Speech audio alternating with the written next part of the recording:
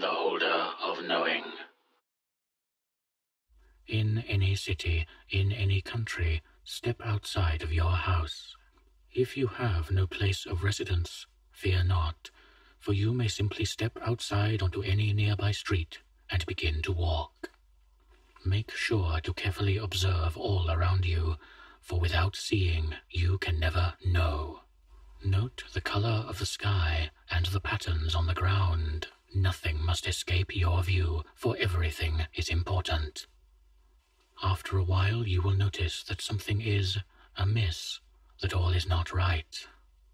Maybe the concrete is slightly too black, or the sun is slightly too large, but ultimately the world has ceased to fit seamlessly together. Those whose minds remain undisturbed may continue, but those whose minds begin to ripple as water disturbed by a slight breeze must turn back, or they will ultimately be torn apart in the tempest, for this is but the beginning. The more you see, the more you will realize that the world is flawed, though the illusion of smooth reality returns at the slightest distraction. Quickly you begin to wonder why this illusion exists. Indeed, the more the cracks spread, the more you wonder how it is that no one questions the purpose or existence of the world they have immersed themselves in. And this is where you must see everything, where your ability to notice the smallest details will be most taxed.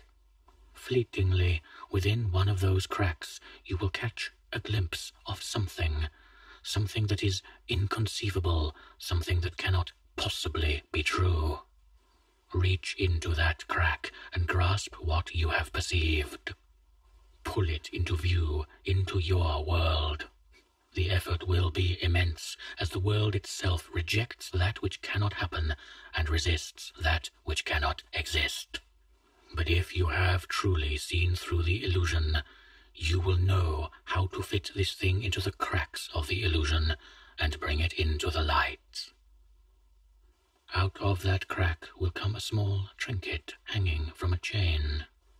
The chain looks to be made from some sort of plain white material, but the closer you look, the more you see that it is actually a rainbow of colors shifting in and out of view. The chain seems long enough to hang around a person's neck, but the most eye-catching portion is the object on the chain.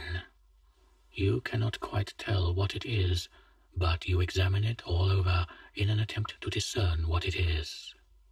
Its slightly golden sheen seems incomplete, as though the object has been tampered with. Yet, the more you focus on the object, the less you can know about it, and that is when it happens. You jerk your eye off the trinket, and notice that the illusion is gone. You can see the world in all its harsh reality, a dark and cracked thing filled with vapid souls, blissfully tripping through holes in reality, never to be seen again. And right next to you stands a man in grey, calmly watching you examine the object. He walks up and speaks to you. "Hello, Seeker. I see you managed to retrieve the object hidden within everything. This one is my favorite of them all, since it was the only one I had a hand in creating. Of course, he didn't know until I stole it and hid it between the void and our world. But that is a story for another time, as I'm sure you're wondering who exactly I am. Well, first of all, shouldn't you be wondering how you found this account? I mean, someone had to know how to find all of the objects in the first place. Not to mention that all of these directions are written down so conveniently. Well, there's your answer. I am the one who knows. I put all the details together.